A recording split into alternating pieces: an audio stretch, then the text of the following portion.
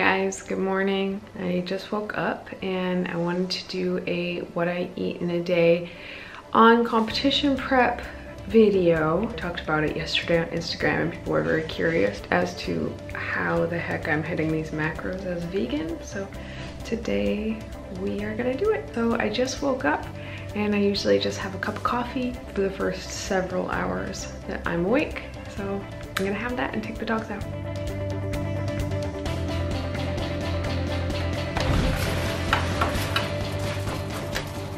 All right, so it is about 1:30, which is a little later than I usually have my first meal of the day. I usually eat about 1, and I'm gonna have 6 slices of Eve's Canadian bacon. We take the paper off to make it fit better in the fridge. I'm gonna cook it in the toaster oven, and then I am going to have 40 grams of oats with some cinnamon, vanilla, and stevia. This was actually a honey pot from my childhood, but I have readapted it to make it a stevia pot. All right, so I have my oats and my Canadian bacon that I put mustard on. I'm gonna have that along with my supplements here and some water. Before I actually eat, I wanted to talk about why I'm even doing this video. I usually avoid talking to people about what my macros are because I don't want people to try to copy them because they are what I am doing that works for me right now in competition prep for a bodybuilding competition. So 90% of people are never, ever, ever, ever going to have to, nor should they, do what I'm doing right now. However, in my time in like Facebook groups trying to help other people go vegan and trying to help people figure stuff out as a vegan, I always hear and read, I can't hit my protein without going over my carbs. I can't hit my protein without going over my fat, because we think vegan protein sources are usually really high in carbs or high in fats, and sometimes they are, they can be, but it can be done. And that's kind of the only thing that I'm trying to prove today, not like, wow, look how few carbs I'm eating as a vegan, because I don't normally eat like this. I'm eating like this for a very specific reason for a very short period of time, compared to how I normally eat in the off season is probably literally more than twice the amount of food that I'm eating right now. Certainly more than twice the amount of carbs that I'm eating right now. So right now, what I'm gonna show you is a full day of eating with 100 grams of carbs, 45 grams of fat, and 130 grams of protein. And I'm not going to use protein powder today. Not because I hate protein powders, because I actually have been using one lately that I really, really like. It's called Elevate Nutrition. It's fantastic. So I've been having that at night normally, but for the purpose of this video today, I'm not gonna use any so that I can show you how I hit those numbers without using any protein powders. Now, I will say, if you're going to go soy-free, gluten-free, and try to exclude all of these vegan foods, you're gonna have a much harder time. But there's no need to do that unless you have a clinically diagnosed allergy to one of the above. But if you were soy-free and gluten-free, then you would use protein powders. But you don't have to use protein powders to hit even high protein numbers, even when you don't have a lot of carbs and fats. So that's what I'm trying to show you today. Okay, so I just finished breakfast. We're gonna go train, but because my entire next meal is air fried, I'm gonna air fry the tofu before we train and then swap it out for the rest when I get home. So it's just 10 ounces of tofu.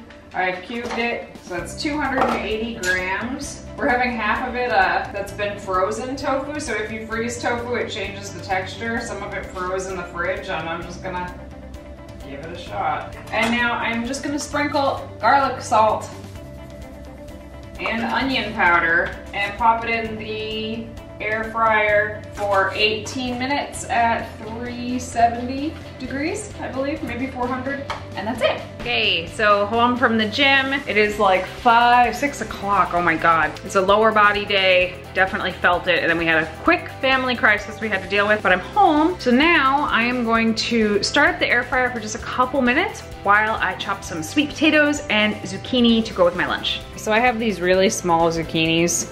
They just happen to be small this week, so I'm gonna do 2 zucchinis chopped. It's gonna be about 150, maybe 200 grams. And then I'm going to cut up 75 grams of the sweet potato into like fry shapes, and I'm gonna put both of those in the air fryer together with garlic salt and onion and maybe some cayenne on the sweet potato. So it came out to be 200 grams, and then that is 75 grams. And then I have some ends, and this happens every day. You guys like that? Yeah, you do. All right, so here we go. This is a weird day. I don't usually eat these meals quite this late, but whatever. So this was the tofu that was not frozen. And then this is what the tofu that was frozen first came out like. They're very crunchy, so something to consider if you like really crunchy food. This tastes more like regular fried tofu. Zucchini was in the air fryer for about 14 minutes. The sweet potato fries were in there for 12 minutes. And then I have some Frank's Red Hot sauce on the side and this Heinz no sugar ketchup. So this does have artificial sweeteners in it, but I only use about a tablespoon of it a day. This has 1 gram of carbohydrates, whereas regular ketchup has 5 grams per tablespoon. And this is my jam.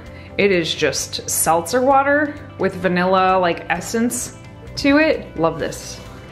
All right, there we go, meal 2. It is 9:15 and I'm gonna have my 3rd meal. So I'm gonna have half a package of this Light Life tempeh and about 150 grams of broccoli with lemon juice and garlic. I'm gonna air fry the whole thing. Are you guys catching a trend here with the air frying? So you guys probably thought it was really weird when I had my first meal at 1 o'clock, but hopefully now you're kind of seeing why I keep odd hours. I will probably be up working until around midnight and I'll probably go to sleep. Hopefully around midnight because it's Friday night and I'm ready to be done. But yeah, that's why I eat so late. I definitely would not say that I do intermittent fasting, but I do try to push my first meal off for as long as I can kind of stand it because I know that I only have a certain amount of food to eat for the day and I don't fall asleep well if I'm hungry. So I save a good chunk of my food for the end of the night so that I can get a good night's sleep. So that's why I do that. So I'm going to sprinkle this tempeh with probably some soy sauce, maybe some sriracha, and the broccoli with lemon juice and garlic, and air fry the whole thing at 370 degrees for 12 minutes, then have some dinner. So here's dinner. I did put soy sauce and sriracha on this before I've stuck in the air fryer, and then these, so good, so good.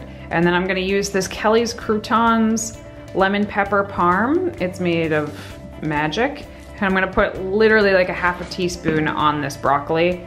And I still have about half of that left. And Kitty always sits here and watches me eat every single night.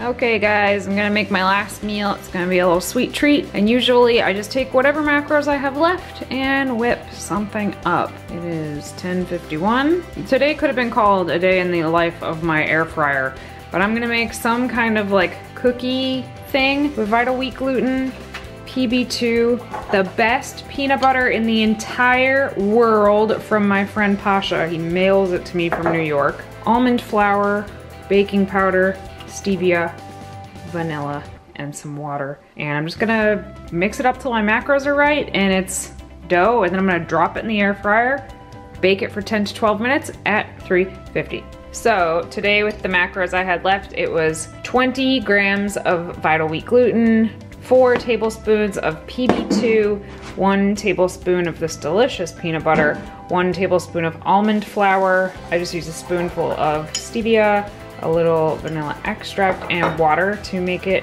this consistency. Now I am literally just going to drop it in like cookie sizes in the air fryer.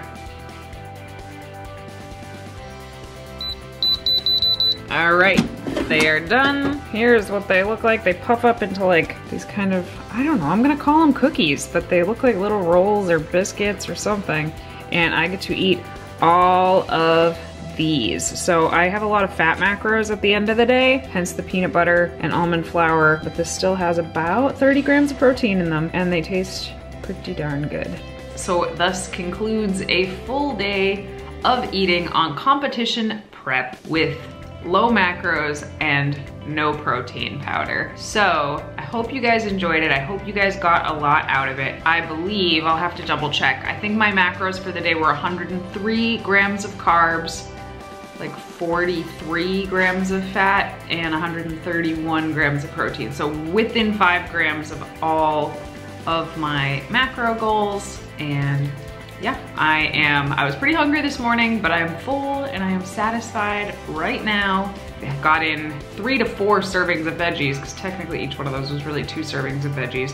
Got in sweet potatoes, oats, and even got a little dessert in there. The only thing that was missing today was fruit, and I could have swapped out some of my oats for some strawberries just to say that I had fruit in there, but I just find the oats to be more filling than strawberries, so that's why I don't have any in there, not because I'm anti-fruit. If I had any more macros to play with, there would be a lot more fun, interesting stuff. But hopefully this just shows you guys, which the only point of this was, you can hit your protein goals without going over your carbs and fats on a vegan diet without just eating protein powder all day. That was the whole point. Hope you guys enjoyed it. I'm gonna go wash this hair dye out of my hair, and I will talk to you guys soon.